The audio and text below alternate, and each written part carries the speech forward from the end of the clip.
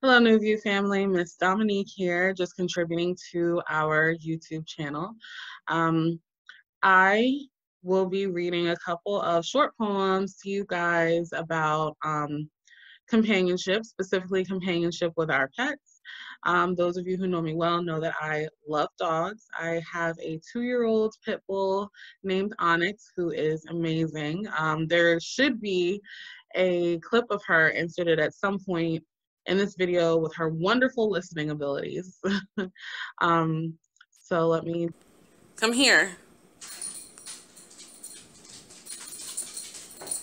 Hey, back up, back up, sit, sit, sit. Say hi, everybody. The first poem is called Friends.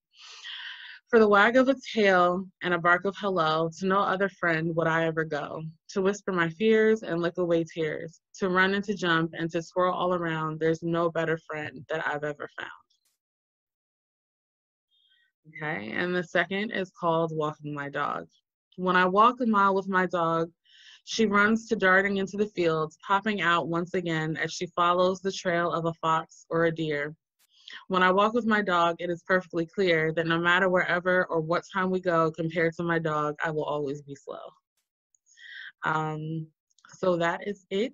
I hope you guys enjoyed those brief poems, and I hope that you guys are all staying connected to our loved ones, whether it's people or your pets.